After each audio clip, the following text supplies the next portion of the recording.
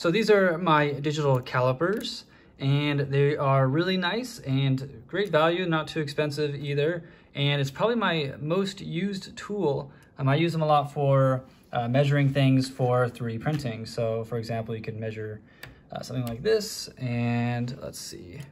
You can switch between millimeters, inches, and fractions. So if I add some distance there, you can switch, there's inches and decimal, and inches and fractions.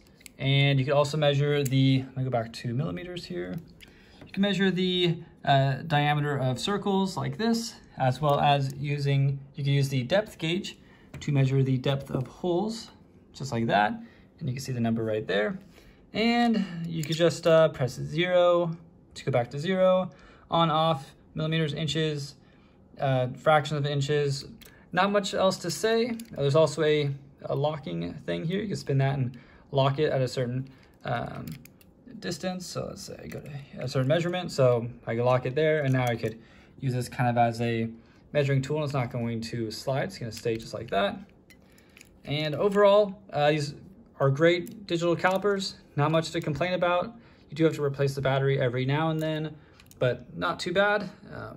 Overall, highly recommend. These are great digital calipers, and once again, it's probably my most used tool in my studio.